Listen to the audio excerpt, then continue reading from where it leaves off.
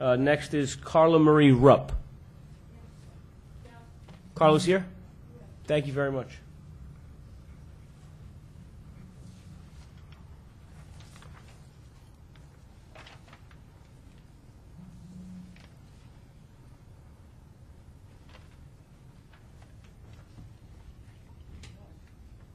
Thank you for coming. Do you swear that everything you say is true? Yes, I swear. Thank you so much. In 1968, I was unwed and became pregnant in Kansas, a state where birth certificates were never sealed for adoption, for adoptees. Although adoptees had rights, many women like myself were still subjected to religious codes of morality and social mores that made sex before marriage sin. I gave birth to a daughter in Leavenworth, Kansas, and met with an attorney who told me I would never see my daughter again. He took her out of my arms and later handed her over to a family in Johnson County, Kansas.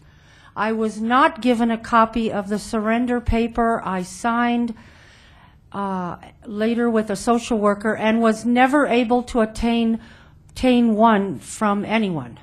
He never mentioned that I would have confidentiality nor anything else.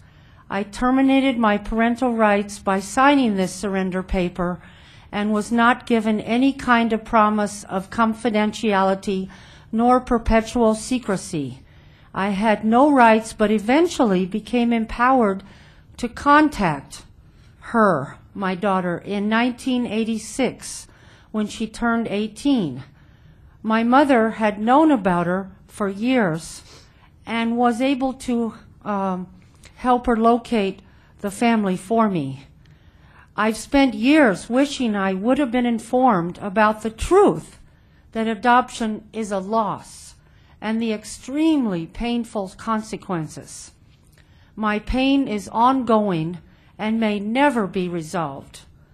I'm aware that Oregon recently passed a law allowing for natural mothers to access identifying information through the courts, something all states should do. I have been a New York City resident since 1974 and would like to see the old law changed to one giving all adult adoptees rights.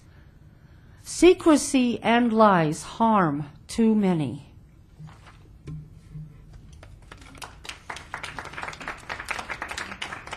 Thank you very much. I appreciate your testimony. Questions? Okay, thank you.